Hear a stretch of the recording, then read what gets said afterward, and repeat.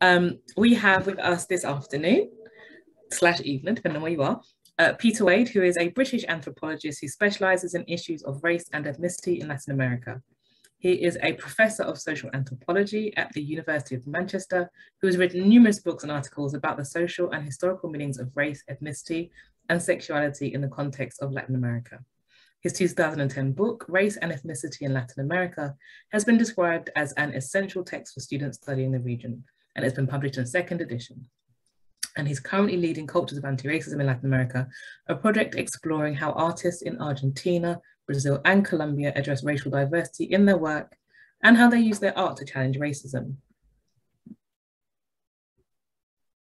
And we also have with us Mónica Moreno Figueroa, who is an associate professor in sociology at the University of Cambridge. And I'm really sorry I keep butchering your name. She was born and raised in Mexico. An integral part of her academic work has been her commitment to exploring different forms of engaged and engaging sociology with a deep concern for social justice. This has taken her to develop links and projects that aim to make racism public as a strategy for its elimination. In the summer of 2011, she co-founded the collective Coopera, and the collective has been developing a series of initiatives to visibilize racism in its multiple forms in the country. So they're going to give us a joint presentation today. I should have introduced myself, I apologize. My name is Kesewa John. I'm a lecturer in Caribbean history here at the Institute of the Americas at UCL. I suppose without any further ado, I'll let Peter and Mónica present. If you do have questions, you can put them in the chat, but we'll take the questions at the end as well. Thanks very much. Okay, thank you very much. I'm going to share my screen now. Okay. Okay, so can you all see it okay? Yeah. Okay, so we've called our presentation Alternative Grammars of Anti-Racism. Sorry, I should say in Latin America, first mistake. And basically what we want to do here is present to you the results of a project called Latin American Anti-Racism in a Post-Racial Age, LAPORA, which ran from 17 to 1920. And I just want to show you all the names here of the people and the 4 teams. It's a comparative project looking at anti-racist action in Brazil, Colombia, Ecuador, and Mexico. And what we're presenting here today is a result of the collaboration, the discussions, the research of all of these people. And I also want you to see them so that you know most of them, and they are all part. It's very important for us to give testimony to their work and to their presence in what we're presenting to you here. So just to tell you a little bit about the project looked at these 4 countries, trying to have more relational than comparative, but there are still some elements that where we try to put these 4 countries and map out the different anti-racist initiatives and actions and discussions and discourses, bringing to bear, specifically looking at social movements, activists, governments, governmental action, some legal cases. So we were trying to map out what is this, how is it working now that what we've called the turn to anti-racism, where there is more and more action, and what kind of action is that? We wanted to look at particularly the work coming from indigenous peoples and Black people, but also there are some mestizo initiatives or some broader initiatives. We look at these 4 research areas, as I said, and it's based in 9 months of field work where the researchers, the postdoctoral researchers dedicated a very, this amount of time to really look deeply into these cases. So what we're gonna do now is talk about some perspectives, some of the cases, and a key perspective in our work that what we call the alternative grammar. So I'm going to pass on to Peter now. Okay, thank you, Mónica. So yeah, we were looking at a particular context. I suppose that one can, if one wants to put a date on it, one might start around 2010, but with some roots going back to the Durban Conference of 2001, the Durban World Conference on Anti-Racism, which we call the turn to anti-racism, which is gradually gaining some ground in Latin America. And this happens in the context of a kind of disenchantment with the reforms that began in the late 80s and took place throughout the 90s in Latin America towards a kind of official or state multiculturalism. So I don't know how much people know about Latin America and so on, but from about 1988, a series of reforms, constitutional reforms, political reforms, legal reforms, recognized the rights of indigenous and to a lesser extent Afro-descendant peoples in most Latin American countries, and recognized the nation as being pluricultural or multicultural or multi-ethnic, so on. Different terms were used in different places.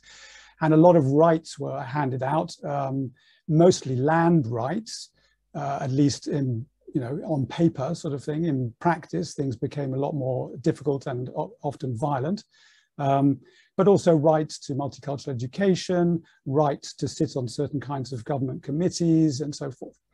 But by the sort of beginnings of the 2000s, there was a widespread disenchantment with that whole process as people began to see its limitations and began to see how governments were using multiculturalism in a kind of cooptative and tokenistic fashion, while at the same time business as usual was going on in terms of land grabs and development projects and so on, and increasing violence, especially towards indigenous people. So in that context, people began to, or Black and indigenous organizations began to pay increasing attention to racism, to racial inequality, which had not really been a major feature of the kind of recognition politics of the multicultural term.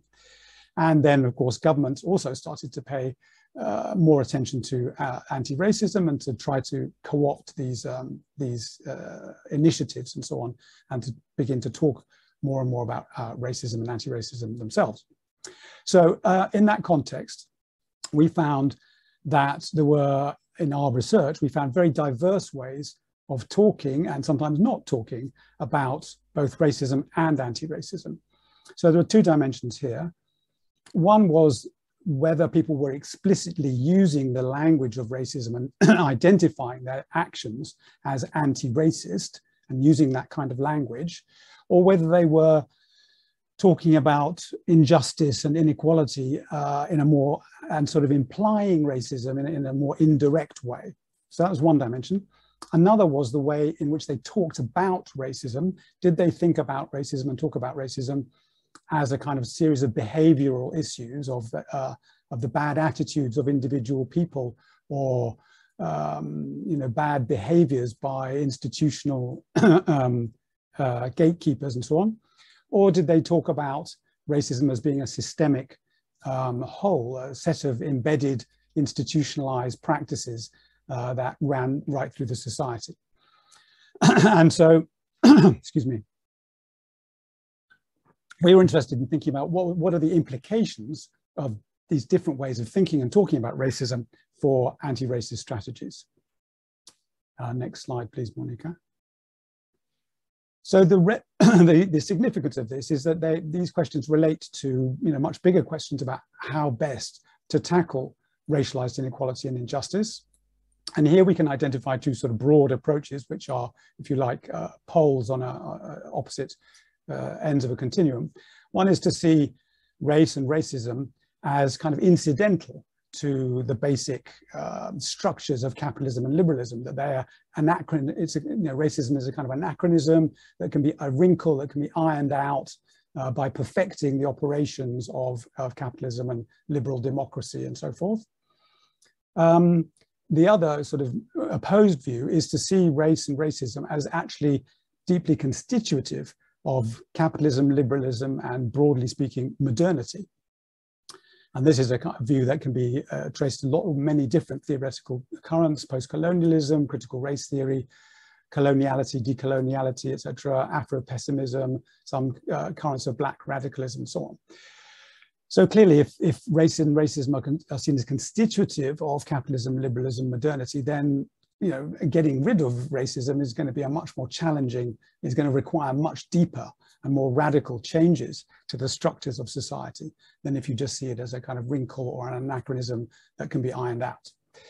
Now, in both of these approaches, it seems that racism is something that you have to start by naming and identifying and calling it out. So one of the things that we were interested in is, well, should we take that for granted? Do we necessarily have to always explicitly name racism, or maybe there's another way of approaching these things? And a second issue was that if we see racism as constitutive, which we do, that's the kind of the view we take, we agree with that view in our project. But if we see it as constitutive, the problem there is that it really sets the bar for effective action very high. So that if your anti-racist strategy doesn't involve challenging the sort of underlying structures of liberalism and capitalism and so on, then the danger is you say, oh, well, it's not worth doing. And in fact, you might even see it as counterproductive because it doesn't challenge those deep structures. So that tends to create a kind of super critical perspective that always says, yes, what you're doing and your strategy and tactic is okay, but it doesn't go far enough because it doesn't challenge the basic structures of capitalism and so on. So we were interested in trying to work with, using Caroline Pedrell's idea of an imbrication of the revolutionary in the routine. That is to say that you can somehow bring together these kind of more routine, everyday, reformist measures, while at the same time having a kind of revolutionary or radical horizon or long-term view about things.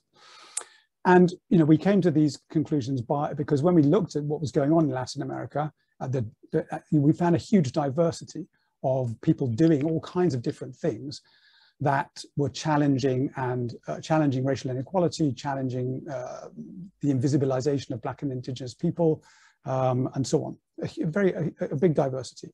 So we were tempted then to take a kind of inclusive view, not to say, well, let's try and see which of these strategies, which of these organizations, is taking the most radical view and is doing what we consider to be the best practice kind of thing. We were thinking, okay, well, everybody's working really hard here. They're all interested in challenging racism in different ways. So let's try and be inclusive without, therefore, saying, well, anything goes, that anything is as effective as something else. So somehow we needed to maintain a radical vision, a radical kind of horizon that allowed us to suggest to people ways in which they could adapt what they were already doing to make it perhaps more effective or have more impact. And we were also interested then in considering whether some of the organizations which took an indirect approach to racism, didn't necessarily name and put racism front and center, perhaps also had something to contribute. Next slide, please. So some of the organizations we looked at were very explicit about racism. So here's an example from Colombia of an organization called Chao Racismo, which was founded by a kind of middle-class Black lawyer. And as you can tell from the name, they put racism right at the front and center of their agenda, of their whole strategy. And to some extent, they had a kind of structural view of what racism was and how one might challenge it, because they wanted to challenge the equation of negro, Black, with pobre, poor. So they saw, that was the kind of fundamental thing that needed addressing. And they did that in a couple of things they did was to address employment issues via a kind of certification program that they developed, where they would certify or give, a certificate to certain businesses who had inclusive employment policies, or inclusive of Afro-descendant people. And they would certify them as being, good employers. And they also had kind of youth-directed initiatives whereby they would organize kind of events, parties really, for young people in cities like Buenaventura and Cali, which where experience very high levels of violence, of youth violence and so on. So to give, young people kind of alternative outlets to hanging out on the street and, getting involved in violence and drug dealing and so on. So in some ways, one could say these were sort of trying to address some of the structural issues perhaps, but the overall dynamic of the organization was in the end a kind of middle class entrism. They tried to challenge the black equals poor equation by creating a black middle class. And a black middle class that was, in the words of the director, fashion, sexy, chic. That's to say fashionable, sexy, and chic. So that was the idea, was to sort of create this sort of black middle class that was good looking, that was fashionable, that non-black middle class people would admire and want to emulate and consume, basically through practices of consumption. And you can see that going on with the Chao Racismo t-shirt. This is a kind of beauty pageant with white and light-skinned mestiza women being encouraged to wear the Chao Racismo t-shirt and say, yes, we're behind anti-racism as well. So there were limits, significant limits to the radicality of the vision here, because they were basically accepting the structures of capitalism, the value of entrepreneurialism and so forth. But that didn't mean to say that what they were doing wasn't valuable. We couldn't just say, oh, well, they're not addressing structural racism in a radical enough way, therefore what they're doing is no good or even sort of counterproductive. They were getting racism into the public stage, and they were talking about it and getting it spoken about. So that was a valuable thing, which was, in our view, should be recognized. Next, thank you, yes. But we were also interested in the majority, and I suppose actually the majority of the organizations we looked at didn't actually foreground racism in a kind of explicit and direct way. That is to say, they didn't make it front and center of their agenda in the way that Chao Racismo did.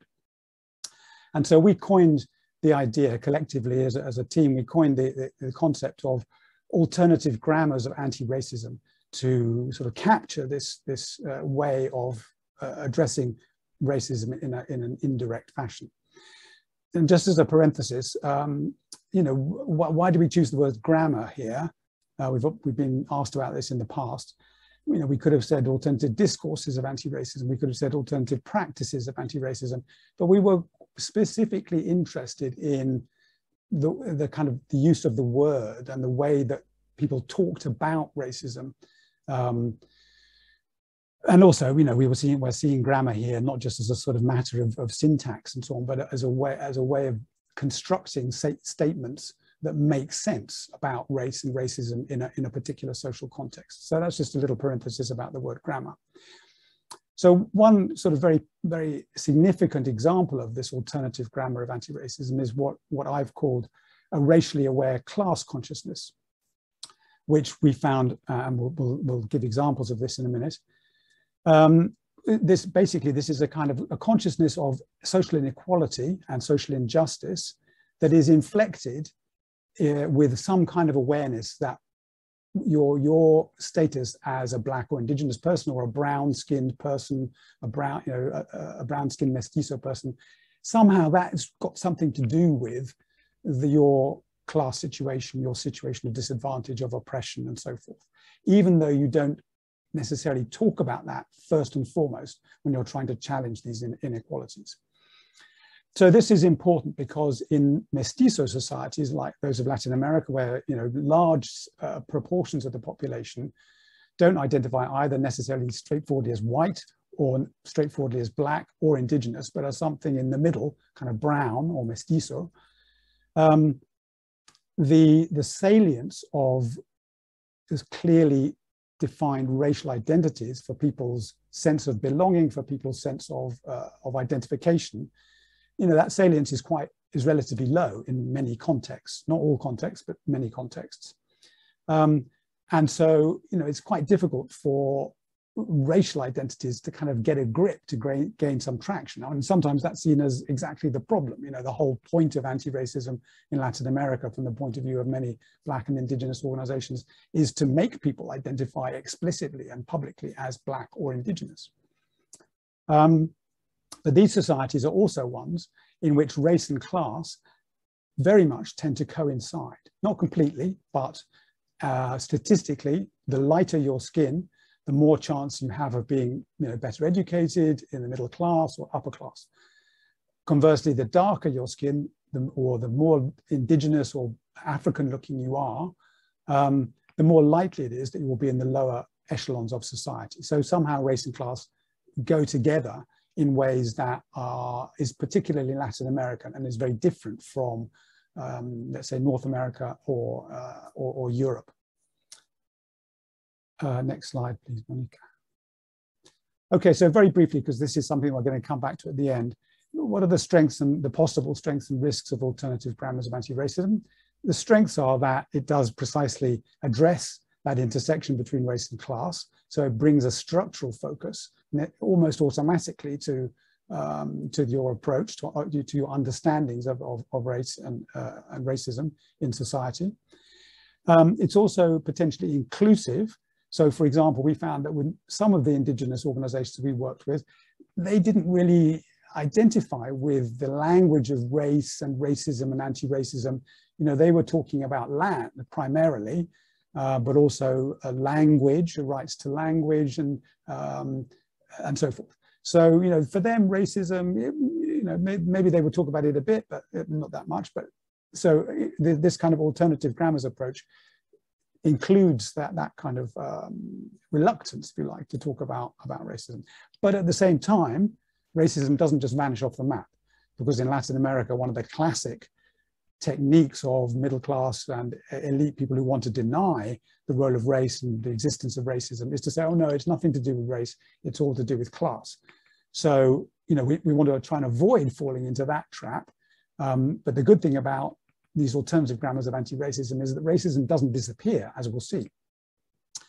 But there are certain risks, which is that these alternative grammars, if people aren't emphasizing, aren't putting racism front and center of their agendas, there's a possibility, there's a risk that they will underestimate the very integral role that race and racism play in generating systems of inequality, the way in which they naturalize those inequalities and make them seem inevitable, and the way in which they dehumanize indigenous and Black people and make their lives seem naturally and inevitably less valuable than that of lighter skinned and whiter people. Okay, so now we're going to give 3 cases from Brazil, Mexico, and Ecuador to sort of illustrate this, and we'll look at how explicitly racism is named and not named, and how they talk about racism, and thinking about what possibilities might be opened up by radical perspectives on racism in each case. And we'll see how these organizations are really concerned with struggles for safety in the first case, political power in the second case, and land in the third case, and how these struggles can have anti-racist dimensions. So I'll pass over to Monica now. Thank you, Pete. Okay, so I want to first, we want to first present to you the case of the Rede de Comunidades en Movimientos contra Violencia. It's a Rio de Janeiro-based movement in Brazil. It started in about 2003 as a reaction to a series of 4 police massacres in the city's favelas. It has, or at the time of the research, it had 60 members, most of whom were favela-dwelling mothers who self-identify as negra, as Black. Of these, about 20 are very active in the groups. That means regularly attend meetings and activities, street protests, demonstrations. They register like official complaints. They attend court cases. And they are also very clearly allies and supporters that also join the organization, like students, researchers, other activists. And their main government interlocutor, the one that they are constantly, addressing about the cases that they look at or they defend, is the public ombudsman or defender of the state of Rio. The RED, the network of mothers, denounces genocide and challenges mainstream drug war narratives, mass incarceration practices, and particularly they're interested in the criminalization of protest.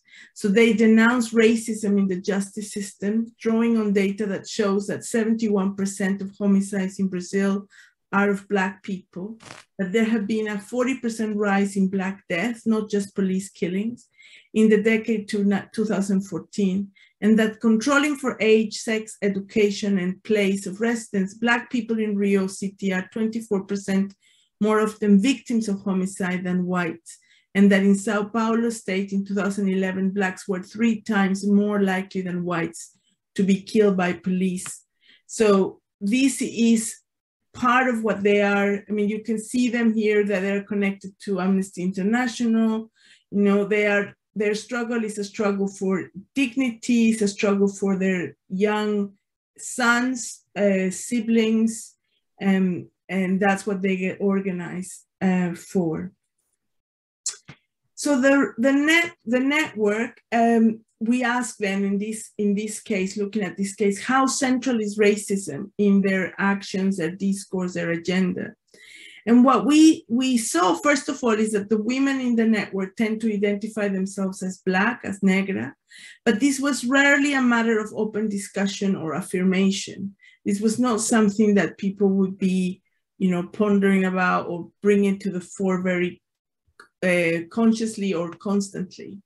The mothers' protests against police violence frequently refer simply to the favelas and young male favela dwellers as the victims. So that didn't necessarily put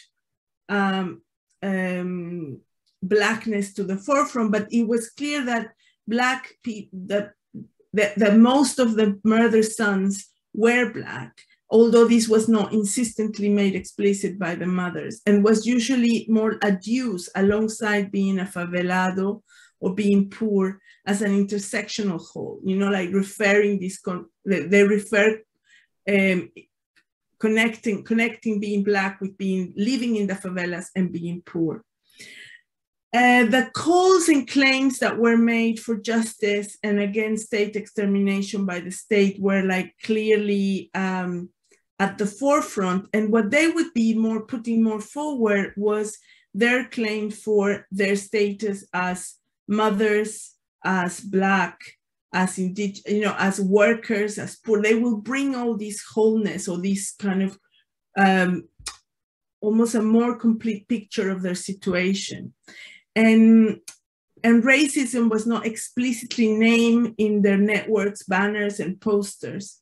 With this all, you know, they all recognize that police violence in favelas has an impact that crosses racial difference, and indeed includes significant number of white victims as well. So you see this phrase that they would say, you know, in their claims, you know, we are Black mothers, we are indigenous mothers, working mothers, poor mothers, slum mothers, peripheral mothers, we're warrior mothers. So their position as mothers was something that was more clearly put forward. So at the same time, however, even though racism was not at the forefront or Blackness, the underlying racialized character of the killings and the protesters was ever present. And among the mothers, the discourse of lethal racism was easily and frequently deployed in various ways. You know, so for example, data on violence was often collected according to age, sex, and color, opposing Black to white rather than class. The correlations between class, neighborhood, and violence are complex, and it's not easy to find clear and simple data.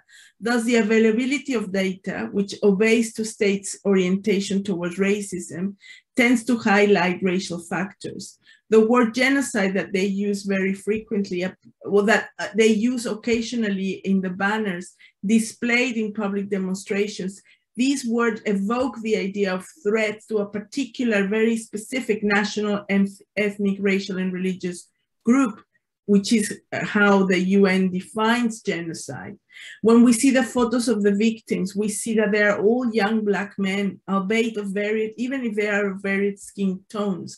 And that form a central part of the visual aspect of these demonstrations and made the racialized character of the killings tacitly but abundantly clear, as did the bodies of the mothers themselves. So this was a strategy. They use a strategic, they use their bodies in strategic ways, and they use images in strategic ways to highlight the suffering and the emotion that was being carried around with these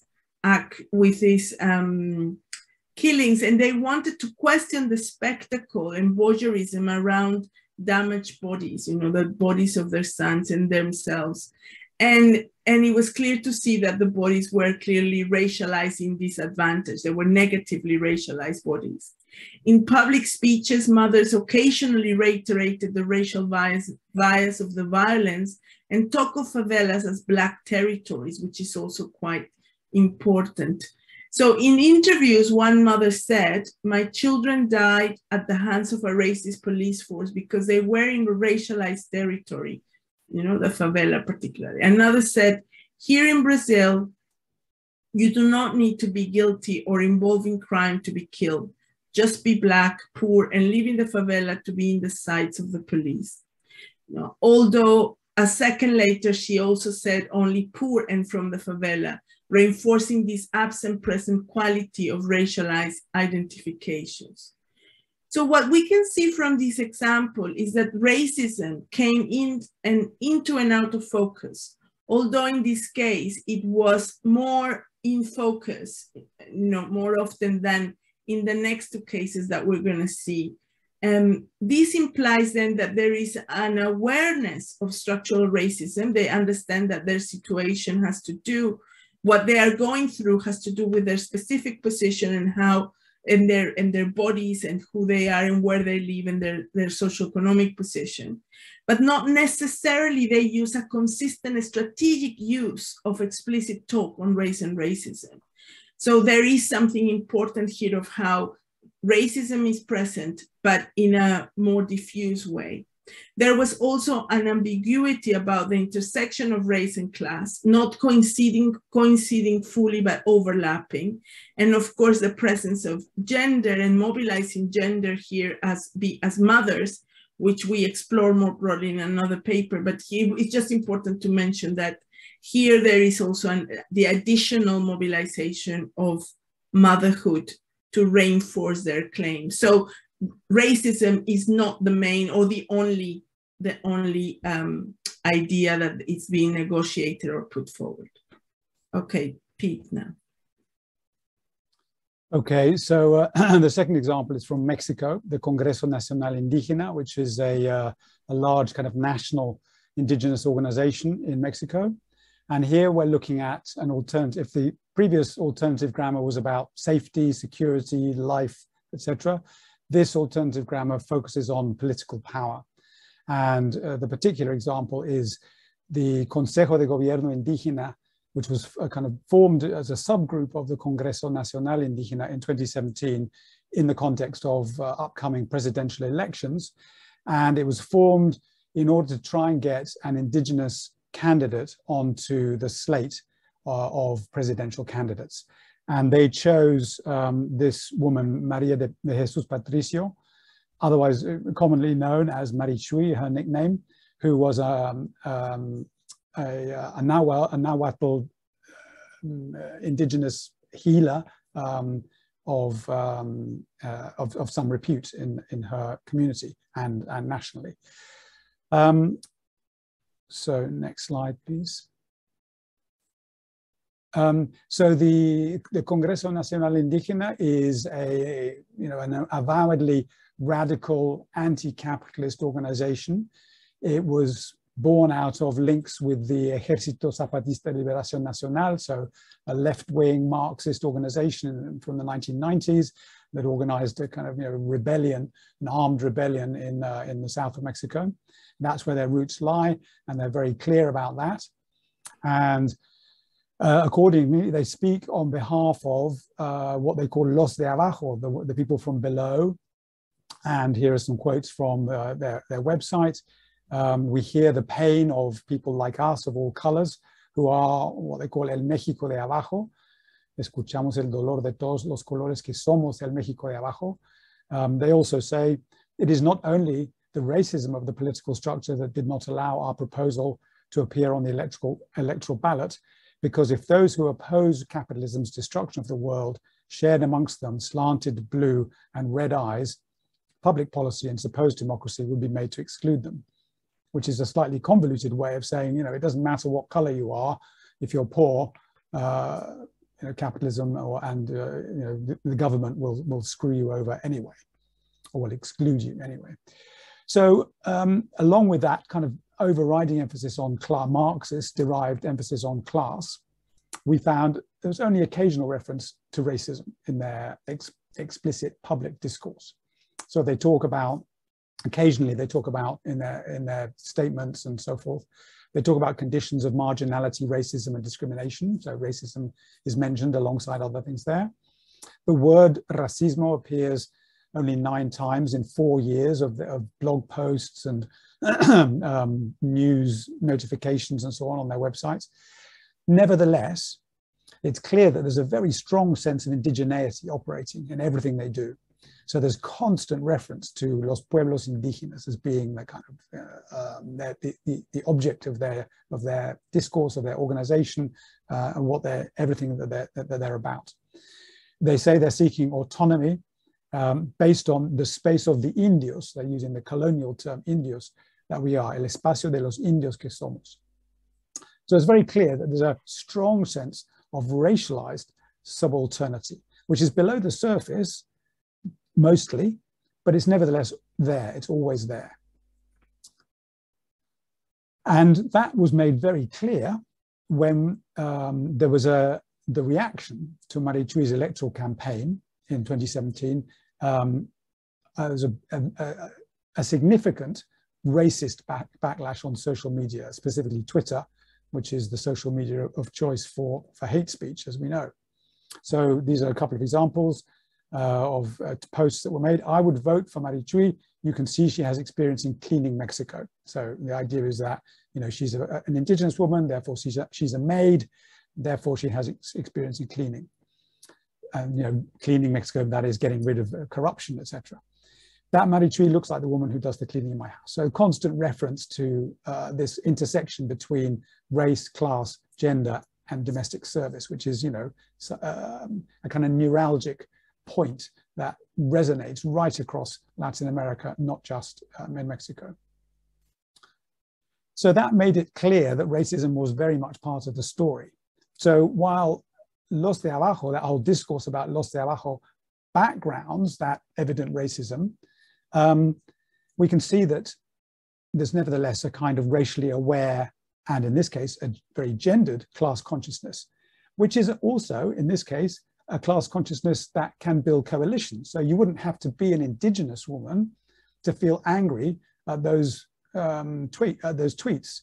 You know, you could be a dark-skinned mestiza, or you could be a black, or, you know, any sort of lowest class dark-skinned woman who perhaps has, you know, works as a domestic servant or something, could feel and identify with anger at those comments about her without necessarily being indigenous. So that implies a kind of very structural perspective on the whole racialized power structure of Mexico, that you know, everybody, a diversity of people, indigenous, black, dark-skinned, and so on, are in the same kind of position. So this is an example of a kind of uneven use of the explicit discourse of racism, but with an underlying and very strong underlying awareness of structural racism / classism. Back to Monica. So the third and final example is of WIMBY, an Afro-Ecuadorian community, and we call it here the alternative grammar of environment and land, because basically we found this community when they were having a struggle with a palm oil multinational giant. So WIMBY is in Ecuador, in the Pacific coastal region, and has been ancestrally occupied by Black and some indigenous communities at the region. For centuries, but increasingly in the last few decades, the area has been subject to exploitation by outside interests, mainly white, mestizo, national and international. mainly for natural resources, for minerals and timber, but also agro-industrial production, palm oil plantations, and shrimp farms. Members of local communities are often involved in these enterprises as workers in different modalities, and they may also be small entrepreneurs linked to their incoming businesses. They may sell land or rights to resources or concede them in exchange of other benefits like a road construction or and other things. However, conflicts emerge over land grabs and over environmental destruction, which is basically has to do with the use and contamination of water and the destruction of the forest. Resistance by local communities is in this way principally about land and the environment, because for these local activists, what they do is use legal instruments, including rights to the titling of ancestral lands accorded to them as Afro-Ecuadorian peoples. They mobilize the Ecuador's Defensoría del Pueblo, like the Ombudsman, and they use alliances with the Catholic Church Pastoral Social, like the Social Ministry, and environmentalist NGOs to work together, to resist or to get organized about this. So in all these, in their struggle, racism and anti-racism are not often mentioned explicitly by locals, by allies, or even by some social science analysts of the situation. And when the interviewees mention it during our fieldwork, when they mention the word racism or anti-racism, it's often in context of direct discrimination rather than structural processes. Yet there is some underlying awareness among locals of structural issues linked to their racialized condition, although in our interviews it is mostly among a certain educated and activist group. So it's not a standard, that thing that crosses all the people in the community. So things like this, they do this to us because we're Black. It seems they want to eliminate us just because it's only with Black and Indigenous peoples that you can see such abuse of our rights. The palm oil company says, we've won against really important people. Are we going to lose to these Blackies or negritos? No? It has been said that the state doesn't care about the lives of Black people in the area. And this local priest that said, in the class of poor people where there are Blacks, whites, and mestizos, the most fucked up of all is the Black. There is a racial problem. I believe it's a racial struggle, not a class struggle. So the question here of Blackness then, and thus of implicitly of racism, also arises in other ways. On the one hand, we can see that land can be claimed as ancestral lands of Ecuadorian communities. Even if this relates to multiculturalism, it still foregrounds a category for which racialized difference could be made evident, and indeed is made evident by some of them. Secondly, outsiders often portray the region as a whole as inferior, as underdeveloped, uncivilized because of its Black and Indigenous population. Therefore, there is an underlying racialization linked to the historical geography and moral topography of the country, which creates and sustains, on the one hand, a structural link between underdevelopment and Blackness and indigeneity, and on the other hand, constructs an image of the region as a place open to exploitation by any means necessary in order to make a profit. Thus, the struggles for land and against environmental destruction are also implicitly anti-racist struggles, not just from our point of view as analysts, making an argument about the operation of structural racism, but from the point of view of some of the local people too. What are the implications of this? As in the previous two cases,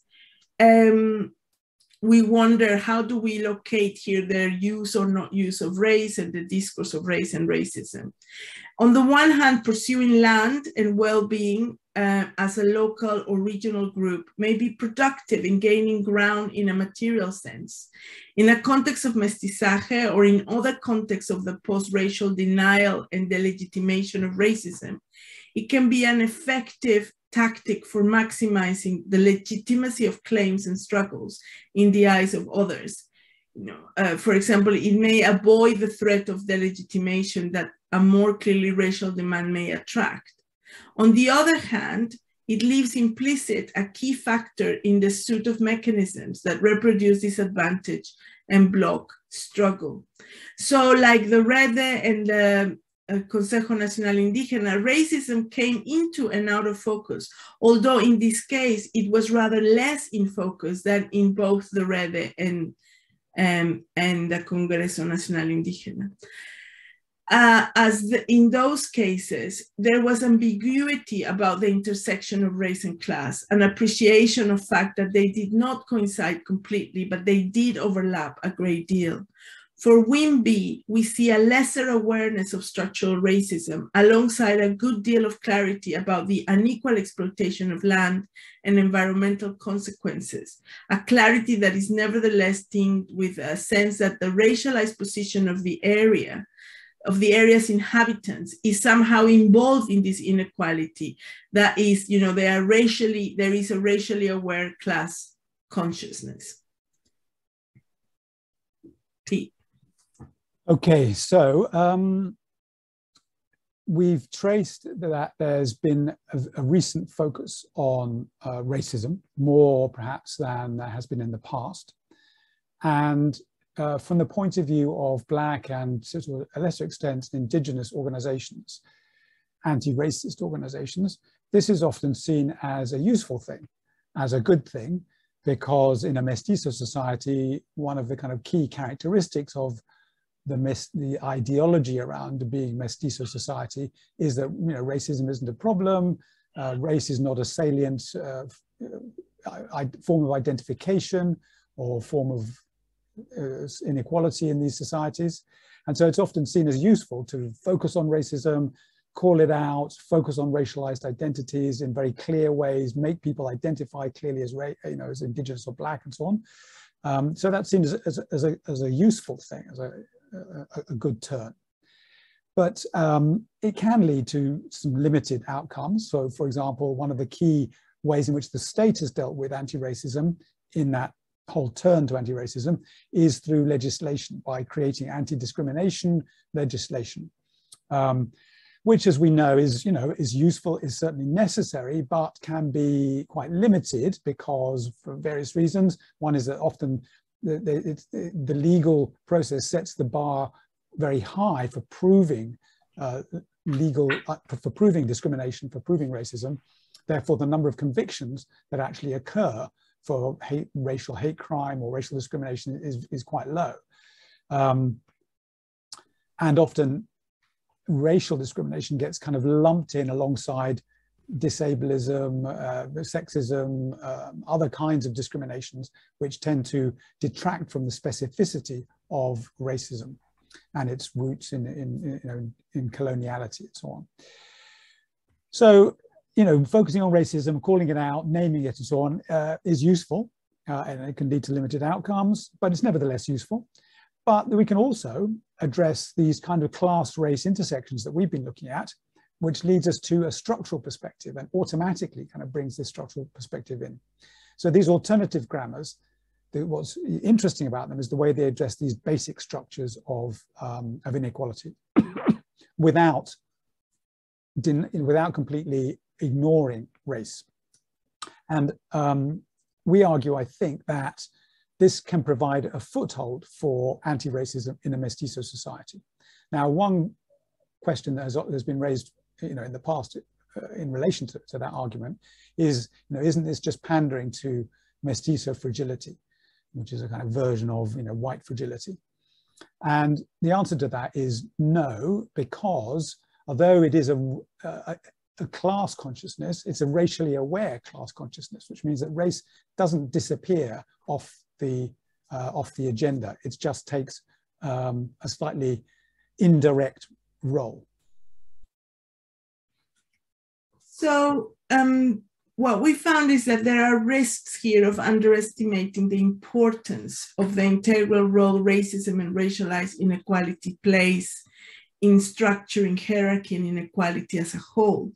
So we see that WIMBY locals are unevenly aware of the historical intersections of race and class via colonialism, which have over the centuries produced the durable and often inflexible layers and accumulations that constitute today's social structures. even the people of the Congreso Nacional Indígena, who often deploy a discourse that is explicitly aware of these things, often also put them in a Marxist frame that reduces racism to an ideological tool at the service of capitalism, rather than seeing it as historically constitutive of capitalism and liberal political orders. So what we argue here is that it's worth exploiting the current turn to anti-racism in Latin America and working with a political radical horizon in view, but also highlighting just how much racism has been and still is integral to the fabric of the glass system, that is highlighting the racialized dimensions of inequality and of struggles in the systematic character of racialized disadvantage. So we argue that this is worthwhile in itself, and working in this way, moreover, other effects might be entailed, like Black and Indigenous alliances. Emphasizing racism is often seen as divisive and causing separations between Black people, who tend to be more easily to think in terms of racism, and Indigenous people, who often tend to avoid the concept. So, but grasping racism in its structural dimension and its intersections with class can provide a common platform on which to mobilize around land, resources, power, security, well-being, etc., environmental concerns. And of course, as well, we can think of bringing here the gender element to this discussion.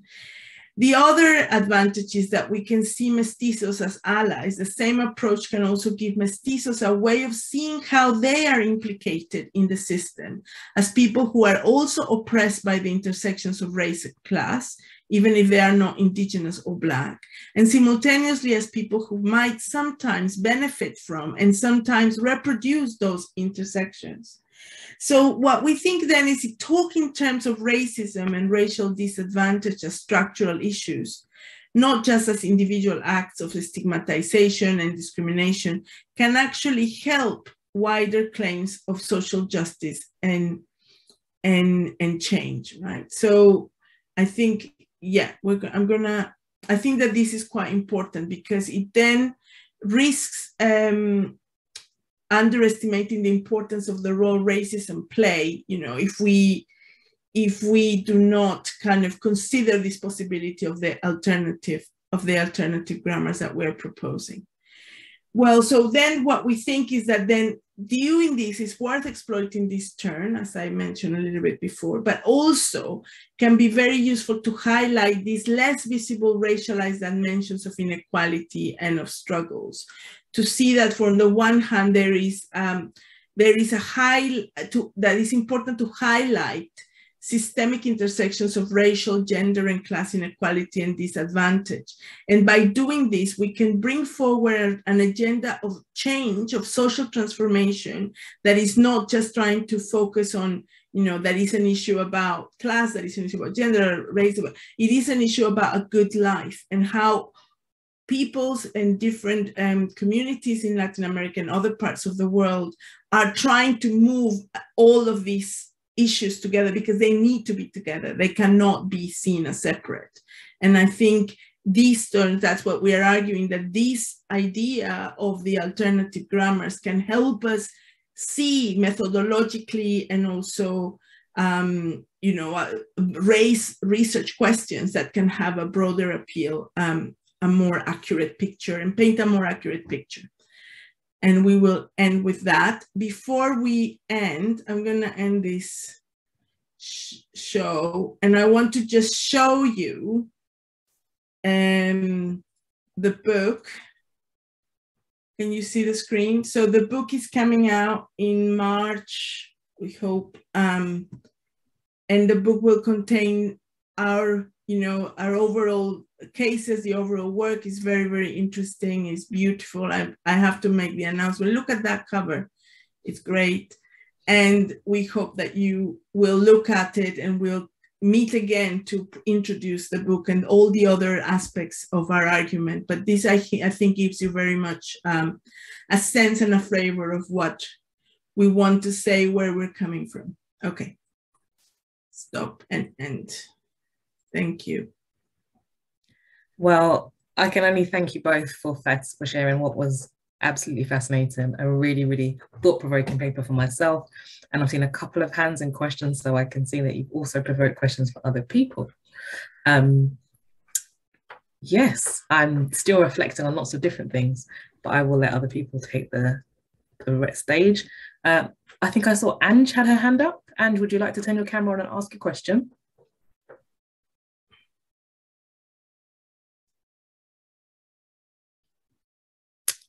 I don't have a surname, I just have Ange, but if not, I see Nick also has his hand up, so I'll let him ask his question. Thank you both. That was a really fascinating set of remarks, and speaks to a really impressive project, and the comparative dimension I found to be really, really interesting and eye-opening, as well as the way that you were bringing that theory of the imbrication of the revolutionary and the routine to bear on the case studies, which I found really, really eye-opening. I guess my question's quite basic, but I'd be interested to hear you say more about it if you think it's relevant, is to know where backlash to anti-racism fits within these grammars of anti-racism, these anti-racist movements that you're talking about, because it strikes me, coming at this from the context of a North American, as someone who focuses on the US, that is such a significant part of the history and the present moment of anti-racist activism and anti-racism in the United States is fundamental backlash, and I know that that's the case in Latin America as well. So I wondered if in the theories of anti-racism that you saw being developed, both explicitly and implicitly, whether there was a sense of how to respond not only to the structures of white supremacy that are being encountered, but also the kind of inevitable backlashes to anti-racism that emerge. Well, I think I'll start and maybe Pete can say more. I think precisely what we see, that why some organizations decide to use or not to forefront the language of racism has to do with how it has worked out previously, what experiences they had. And it's interesting because we are in a situation where in Latin America, many people's organizations are just almost embracing the discourse of racism and understanding racism. And, you know, we've been for years trying to make, to see how racism is a thing, to declare it, that it exists. And at the same time, we can see how we need to position against this backlash that with its specificities for Latin America, it's also happening. And I think one of the things we detected is precisely how this turn to anti-racism has the potential, and we see it happening already, of deflecting, minimizing, delegitimizing the discourses by the ways in which anti-racism is used. So some anti-racist struggle or some anti-racist initiatives actually dismantle or try to dismantle, right? So the same effort. So we have to be very careful of how that works. So I see it happening in those various moments, I think. No, Pete, you might have something else to say.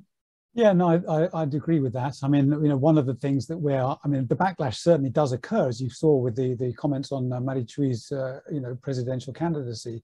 And, you know, that's just the kind of tip of an iceberg of the kinds of backlashes that are occurring all over Latin America with the, you know, after the pink tide, there was a kind of swing to the right with people like Bolsonaro being the most obvious example.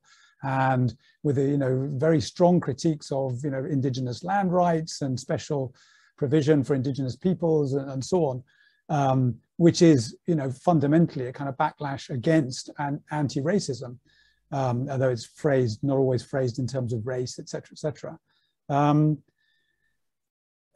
So, you know, this is why we think it's important to try and mobilize these movements that intersect race and class in ways that, because everybody will agree that, you know, class inequality is unfair, or, you know, potentially unfair.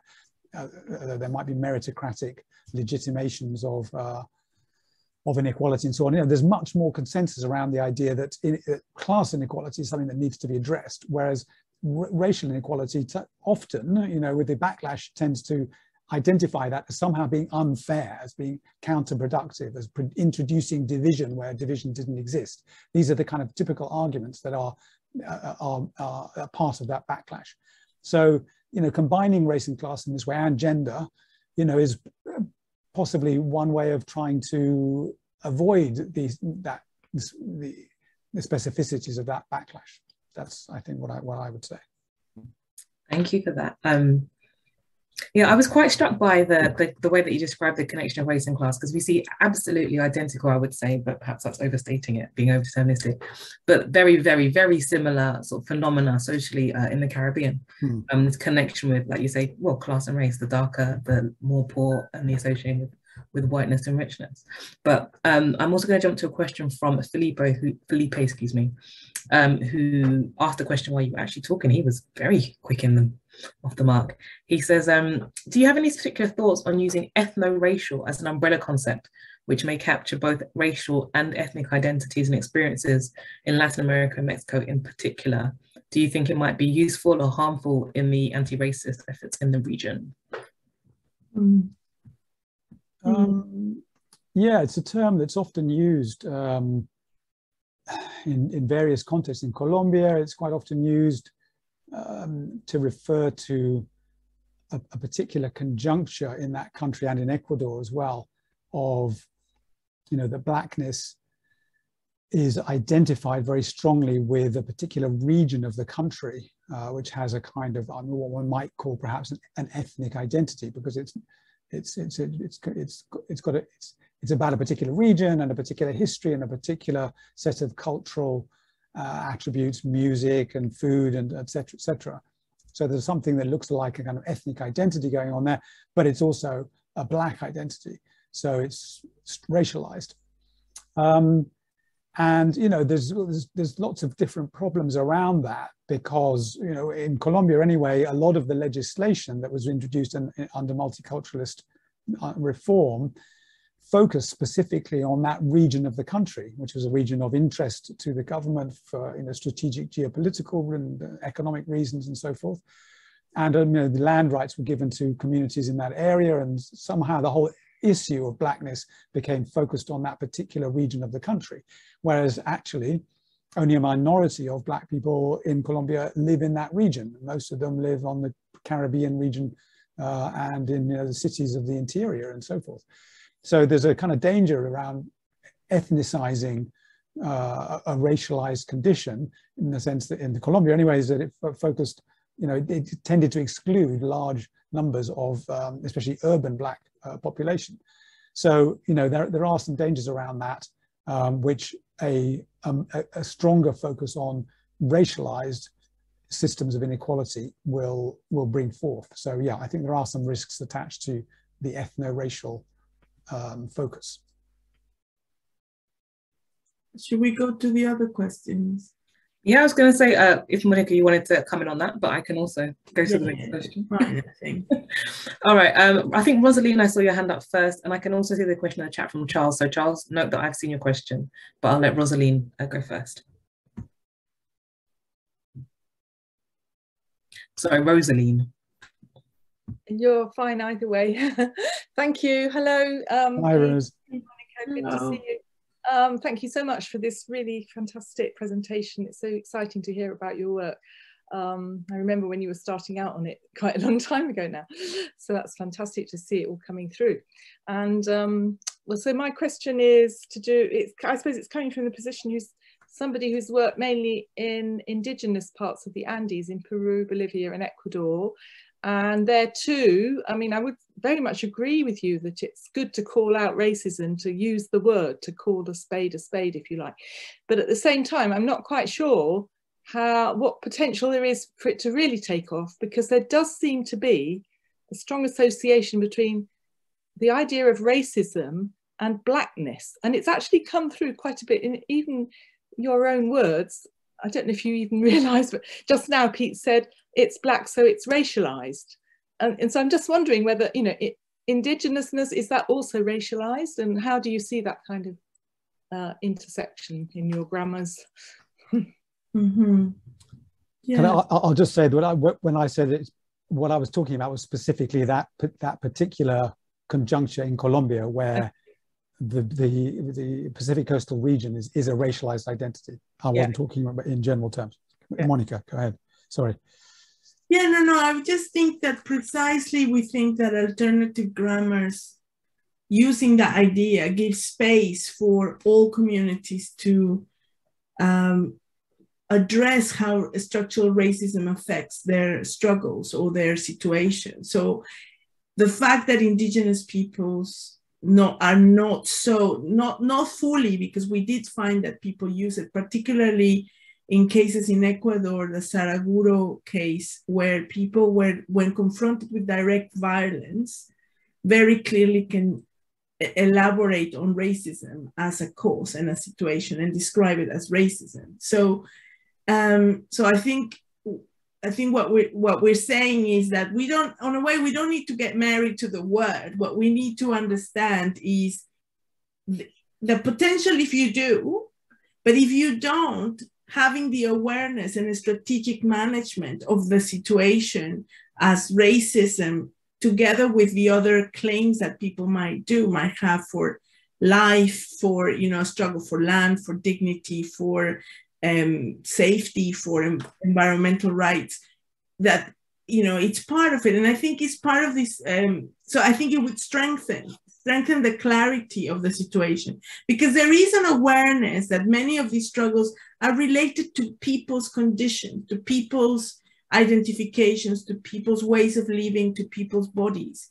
So I think that doesn't, and I think displacing it to Blackness and to Black people is also like, it's a way of, it could be a way of wishing it was just there, but actually it crosses all of society. I mean, that's the other claim I think that I've always been really interested in putting forward, that, we are all somewhere in the circulation of racism. We all occupy space, everybody. So indeed, indigenous peoples too. The question would be, what would advantages come to their struggles if they were able to strategically use an understanding of structural racism and include it in their vision for the society that they want to pursue?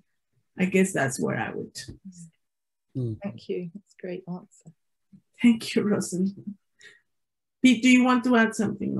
Yeah, I mean, I definitely see Indio as a racial category. I mean, I know some people call it an ethnic category, but for me, because it's rooted in that colonial history, alongside all the other categories that emerged at that time, which are racial categories, for me, it is a racial category.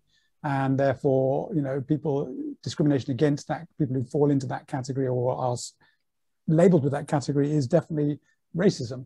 And the structures, the structural inequalities that affect indigenous peoples are also racialized inequalities, for sure. So it's very important. It was very important for us in our project to include indigenous peoples, indigenous organizations as part of that whole dynamic of looking at racism and anti-racism and so on. I mean, there are some sort of interesting questions around that. So, for example, some North American, Canadian and North American US indigenous intellectuals explicitly argue that the whole agenda of anti-racism has been kind of colonized by Black people in the Americas, and somehow isn't relevant to Native American struggles. So Native American struggles are about land, they're about sovereignty, they're about autonomy, political sovereignty, and so on. Whereas, in their argument, anti-racism is something else that doesn't, that applies to Black people, not to them. I see that as a kind of as a counterproductive move myself, because to deny that those issues of autonomy and land and sovereignty and so on are somehow divorced from the structures of racism and so on seems to me, to be a bit misguided. Thank you. That's great. Thank you. Yeah, I'm really enjoying listening to you guys. I must remember to actually moderate. Another question in the chat, and then I'll come to Ariadna, who has her hand up. Can state violence be understood as part of the backlash that Nick Witham mentioned, for example, through forced disappearances and extrajudicial killings perpetuated by the state in the Ayotzinapa case, but also in relation to feminicides and other similar expressions of systemic racism in Mexico? And there's a second part to this question, which is, and to what extent state violence inhibits more overt or explicit movements against racism, given the very unequal structures that characterize Latin American societies? Thank you. And that question comes from someone called Charles. Yeah, I can start with that, I guess. Yeah, definitely, absolutely, definitely. State violence can definitely be understood as part of that backlash. But it's also, as Monica was just saying, you know, we found that when Indigenous people especially, but also Black people, experience state violence, not only state violence, but violence directed at them, you know, because they're Indigenous and because they're Black, and then they kind of perceive that experience of trauma and violence and you know, physical trauma and psychological trauma provokes them very, very strongly to talk in terms of racism. They suddenly start talking very overtly about racism, whereas perhaps they hadn't before. You know, there's some connection between body violence and the perception that that violence is being directed at, you know, brown and Black bodies and so on, that makes people want to talk in terms of racism. So it's part of the backlash, but it's also part of what provokes people to be explicit about racism, I think. Yeah, that's what I think. I just want to say that. Mm. Yeah, that's fine. You don't want to add anything, Monica? Thank you. Okay, Ariadna, your hand is up. Would you like to turn your mic on? Yes, thank you. Thanks very much for a very interesting presentation. I much enjoyed it. I think is I totally agree that what one can see in movements such as Neo-Zapatismo in Mexico and then other land and environmental movements in Latin America is a racially aware class consciousness from what I've read and seen in the literature. I'm not a specialist on the topic. And I found that particularly useful to contrast with my experience, again, not as a specialist, but just as somebody looking at what's going on in Mexico City, with this recent campaign of Poder Prieto, which has a very explicitly anti-racist campaign. And I've been wondering how much that permeates to different sectors or not. And I noticed this campaign was promoted by actors and actresses, and it was relatively big in social media from what I could see. And there was considerable involvement of what I would call perhaps middle-class Indigenous intellectuals in Twitter, people like film director Luna Maran, who is the daughter of a renowned Indigenous activist, linguist Yasnaya Aguilar, who's a Nije intellectual. And when I was seeing what they were doing and then presentations on Mexico City television, I was struck by the fact of, you know, how very middle class all these people were, whether they were self-described mestizos or Indigenous or Mije, Zapoteca, etc.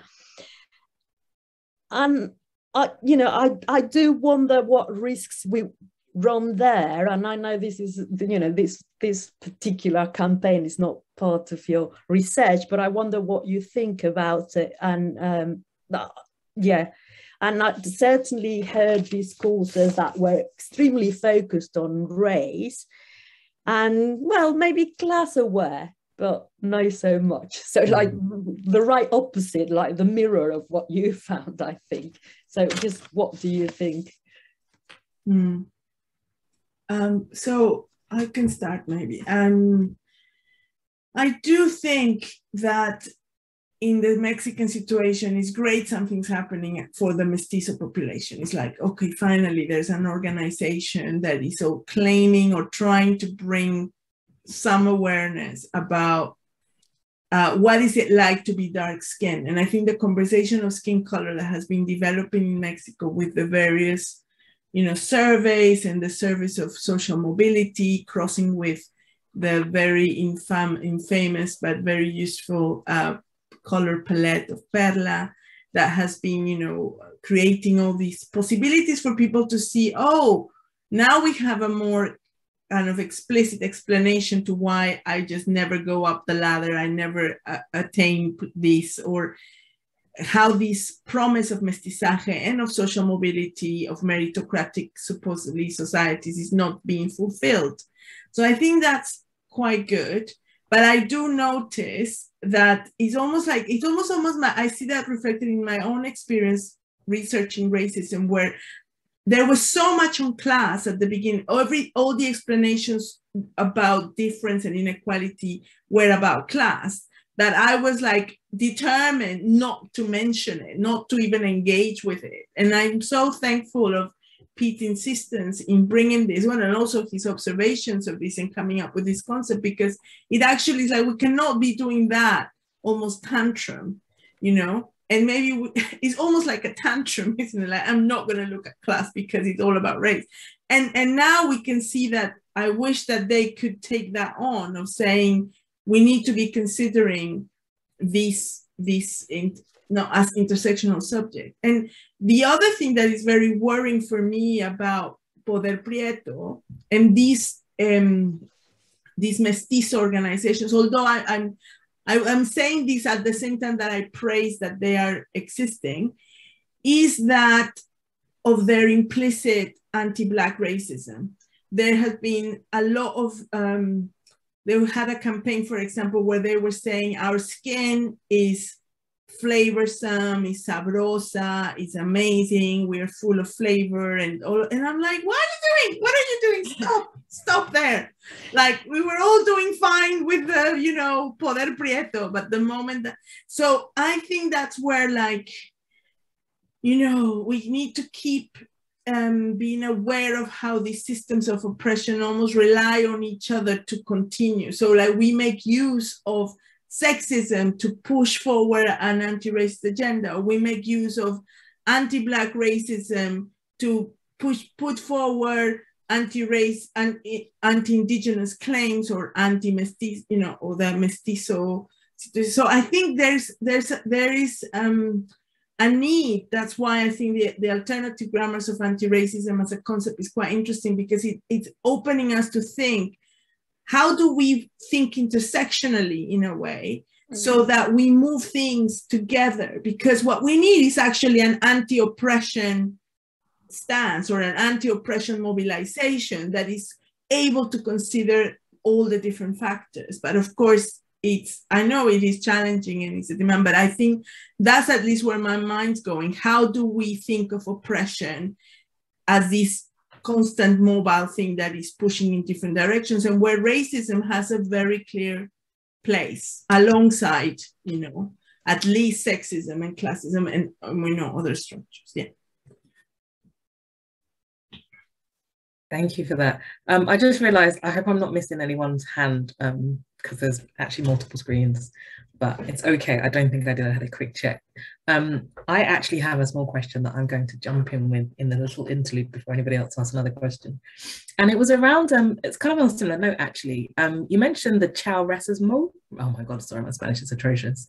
The Colombian group. And I just kind of wondered if, speaking to this question of, you mentioned them being kind of a middle class organization, and I wondered if you thought that they were mobilizing in some way against you mentioned earlier that classing is easier to kind of cite the injustice of class discrimination. And I wondered if you felt that they'd somehow relatively cleverly been able to foreground racism in their argument and their work, because they were kind of playing on this idea of a class injustice that was sort of creating a sort of racism. I hope that question is not as bundled as it sounds in my head. Do you understand the question? It's kind of like, are they somehow utilizing this idea of class injustice and then sort of somehow projecting it into a race question, and it somehow works? If that well, yeah, I mean, in principle, I think so, yeah. But I guess that, the limitation for us with them was the way they wanted to solve that problem by creating a black middle class, or at least, I mean, there's nothing wrong with creating a black middle class, don't get me wrong. I mean, that's good, you know, you want to do that. But what it means is that none of your actions and policies are really directed at the vast majority of the black population who are, you know, not middle class, and don't have it, are never going to become middle class, or not, you know, in a kind of definitive or consolidated way. So yeah, I think that was the kind of problem. I think you're right that they were trying to get at a combination of race and class issues. They had this idea of, you know, black equals poor, that's the problem. So that's about the intersection of race and class. And they were, you know, all their programs about certification of businesses, you know, for inclusiveness and so on. But the kinds of businesses that they were certifying were businesses that in any, you know, realm were only going to be employing very small numbers of black people, or even working class people to some extent.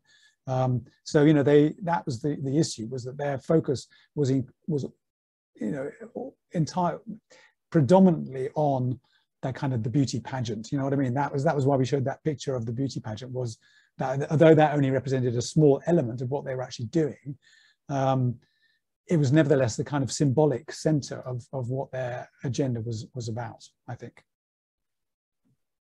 Thank you. And I'm going to ask one more question, and I check that there's nothing in the chat. For me, your work really threw up a couple of UK similar specific examples. When you were talking about the Brazilian group, Mothers Against Guns jumped straight out at me. I was like, oh wow, that's a really similar sort of organization. And when you were talking about the Afro-Ecuadorian group and the Brazilian group, and they talk about place being kind of central to their organizing, and sort of secondary to race compared to the antiracism, I really brought to mind the ideas, some of the work of Michael Keith, who talks about sort of geographies and racialized geographies in the UK. And I wondered if that also struck you, and what possible meanings there might be found from that, if there are any. Yeah. Yeah, I mean, I can. That's an item of interest to me. The relationship between race and space, and the geographies, racialized geographies, and racialized topographies, and so on. I mean, in Colombia and in actually many Latin American countries, the relationship between race and space is actually very constitutive of racialized structures of oppression in those countries. So, you know, the fact that in Colombia, for example, you have this Pacific coastal region, you know, which is, even though it's not where most black people live, is the kind of symbolic center of blackness. You know, that's all about the way that race and disadvantage and space have been historically woven together in particular ways that are, you know, have really consolidated the disadvantage for that region, and make it look like a purely kind of, you know, problem of development and a problem of peripherality and marginality. And it's just by accident that, you know, it happens that there's mostly black people who live there. You know, it's not an accident. That's a historical determination, which has been mediated by racism from the colonial period right through to the present day. So yeah, and I mean, if you can apply the same kind of analysis to segregation within cities and so on, as you're very well aware, I'm sure. So for me, yeah, that constitutive relationship between race and space is very important, very interesting. Yeah, I mean, I would like to add to that, for example, is also, I mean, the issue of racialized geographies, it could be very erasing of diversity, multiplicity, conviviality. So for example, in the Costa Chica of Mexico, it's a coastal region in the states, between the states of Guerrero and Oaxaca. Somehow the discussions and the emergence of Black mobilization, Black movement, that loosely called Black movement, has somehow colonized that space as Black. And now people are referring like, oh, if you think about Blackness in Mexico, it's there, right? And actually doing research there, you find that there is something I like to call like a, you know, coastal cosmopolitanism of some kind, or where people, you know, there are white people, mestizo people, indigenous people, very greatly. People are called Afro-Indios, like that very clearly can see their roots in indigenous and Black communities that have developed in the area. So it's much more diverse. So, but there's like these strategic uses of the space that suddenly sort of both on the one hand promote the visibilization of a group that has been quite denied in Mexico, but at the same time does it to the expense of other groups. So I think it's interesting to think about space in that way. Yeah. Thank you. I think we absolutely see similar things here where we think about Black communities, and I've often argued these Black communities don't really exist. They're always multicultural spaces, but you might find a few Black people there more than you'd find anywhere else. Exactly. So it's really interesting that you have very similar phenomena. I've got 2 questions for you, and I suppose if we're slowing down, we might wrap up after these. So if you do have a question you've been thinking of waiting, please do jump in, because I think we're coming towards the end. Taylor, and then Charles, I'll ask you a question in the chat.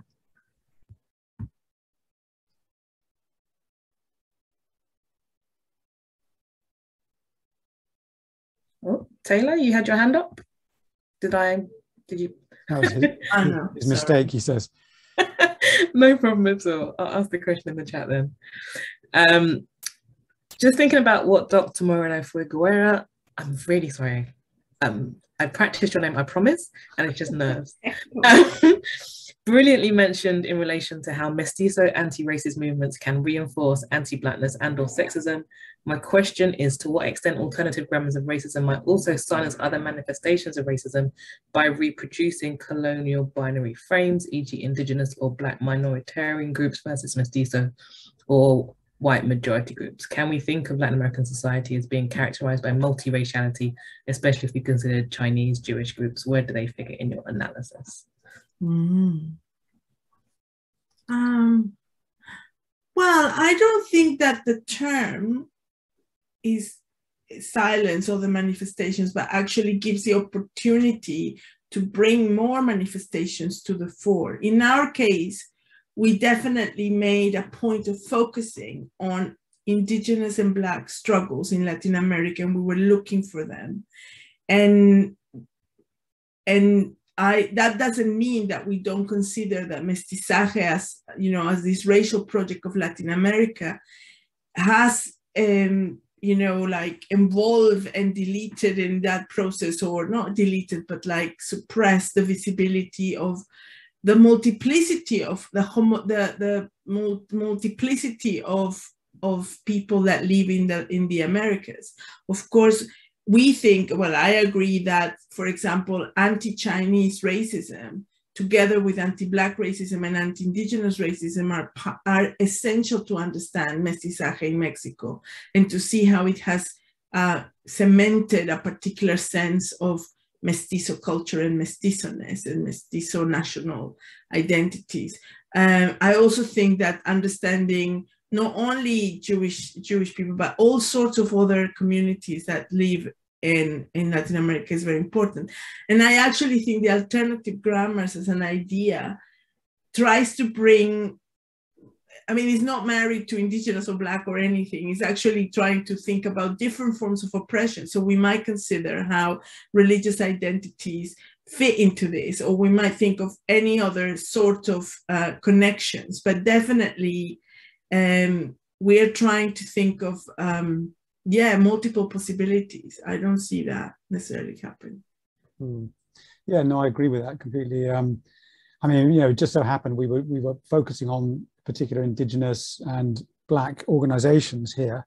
But, you know, one of the things that I said in relation to Marichui and the Congreso Nacional Indígena was that, you know, lots of different people might be able to identify and feel angry about those tweets about Marichui without, you know, even if they're not indigenous. They could be working class women who are brown skinned, you know, Chinese, let's say, who also feel, you know, oppressed by all the structures of domestic service and the fact that those are the only kind of opportunities that are open to them. And then you get these middle class, you know, probably white people, you know, tweeting insulting comments about being a domestic servant. So, you know, there's the point about those alternative grammars of anti-racism is that they allow, you know, a wide variety of identifications with those kinds of causes, even though they're not, precisely because they're not necessarily tagged to or linked to specific essentialized identities. I mean, I don't know that we could end on a better note. That was such a fantastic presentation. A really interesting project. I really appreciated the centering of justice at the heart of all of it. You talked a lot about the imagination of what we want to see, the kind of change we want to see, and it was frankly quite inspiring. So thank you very much for being with us this evening. I don't know if you have any final comments, either of you or both of you. I would just say thank you to everyone for for coming and for the very interesting questions and so on. And thanks, Kesewa, for your chairing and moderation. It was very good. Thank you. Thank you. It'd be lovely to see you all if you can turn your cameras for a second. And yeah, I was going to say, if everyone wouldn't mind, it'd be great to turn our cameras on, turn your mics on, give them a loud round of applause for being fantastically brilliant and sharing their expertise this evening. Oh, nice. Hi, everyone. Thank you, everyone. Thank you. Thank you all. Thank you all for coming and staying and joining. It's been great. Thank you.